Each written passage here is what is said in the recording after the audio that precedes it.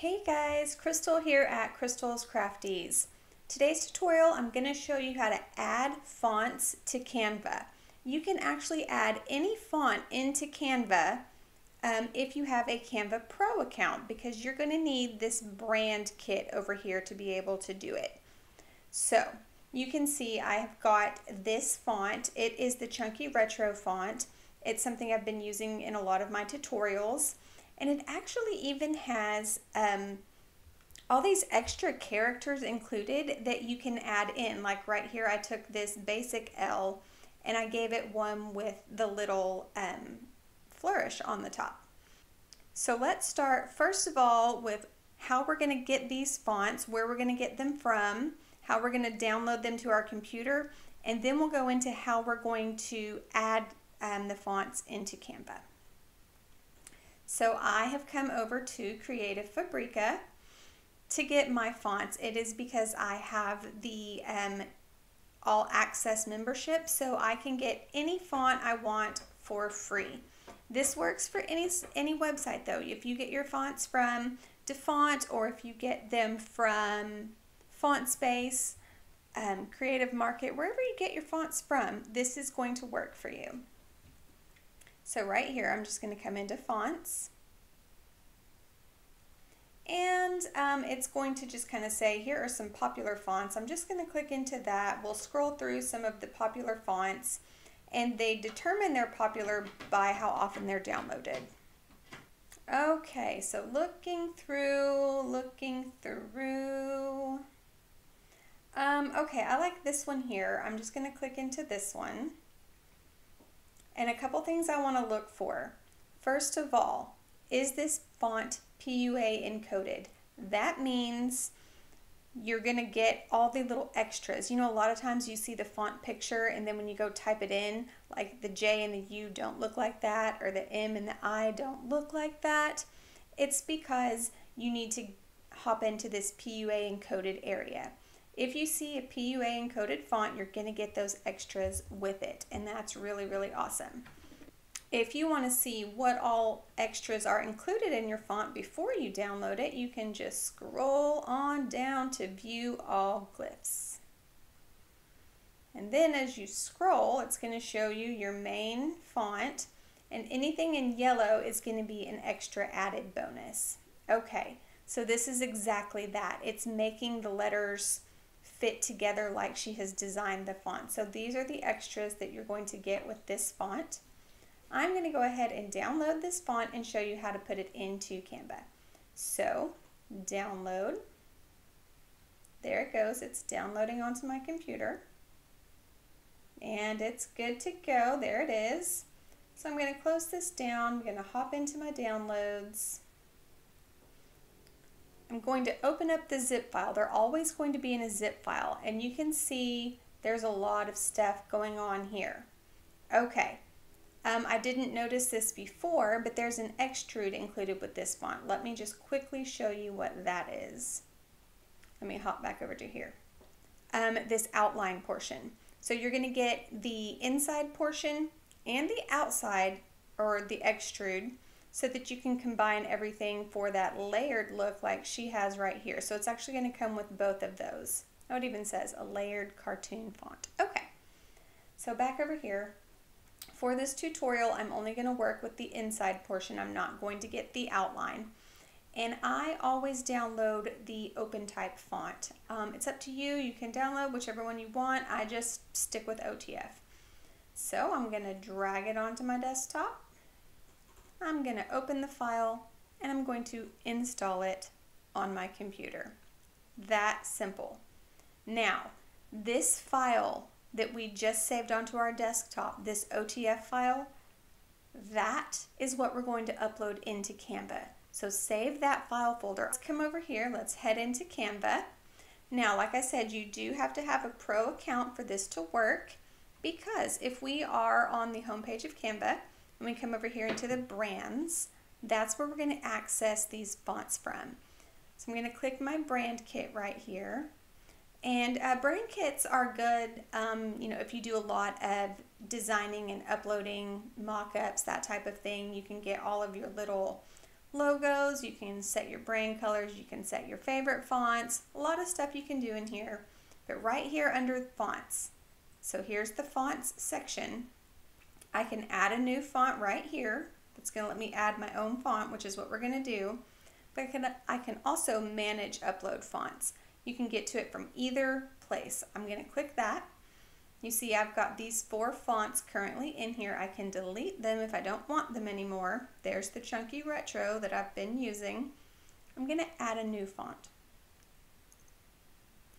Okay, I'm going to go find it. I put it in my fonts folder.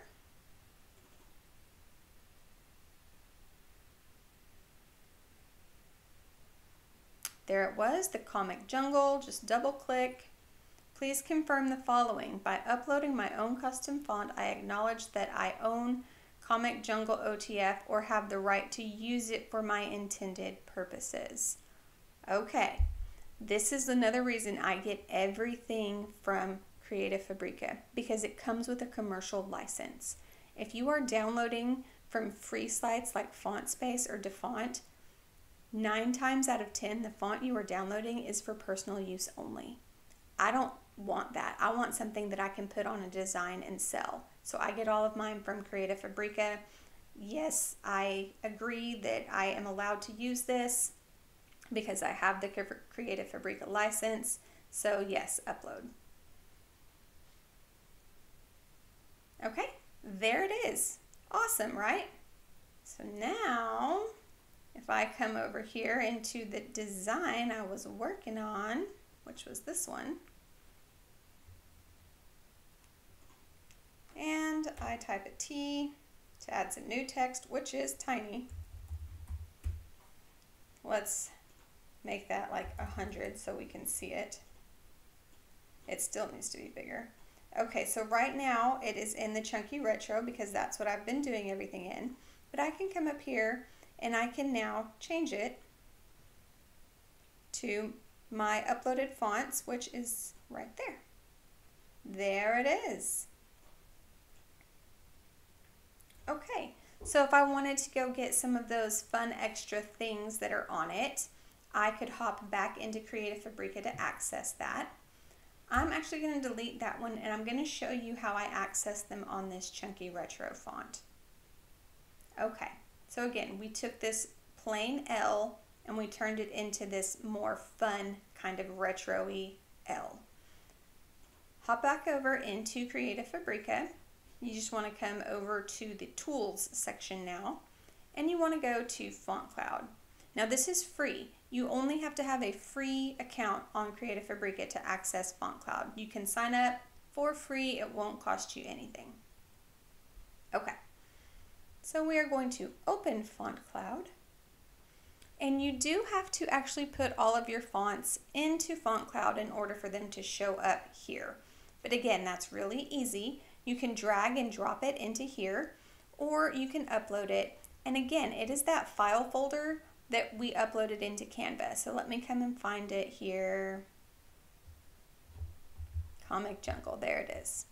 And open, and it will now upload into Canva, and it will upload into Font Cloud, and it will be available for me to choose. I love this feature. Check this out. So I've typed sample, and I can see that word in every single font that I have installed into Font Cloud, which are also the fonts that I have installed on my computer and the fonts that I am now able to use in Inkscape. And it makes it really helpful if you're trying to decide what font to use for your design. You just stick it over here into Font Cloud, put your word or your phrase or whatever, and you can scroll through and you can see exactly what it will look like in all of your fonts. But I did just happen to pass Chunky Retro. That's the one I wanted to show you. Okay, so check this out. I've got my word, right? This is another PUA encoded font. If I scroll down, I'm going to start to see all of these things that have this blue square. Like here's my normal stuff. These are just the regular letters you're going to get. But as I scroll down, all of these start to have these blue squares around them. These are all of the extras for this particular font, and it is awesome. Let me go find that L. There's so much in here.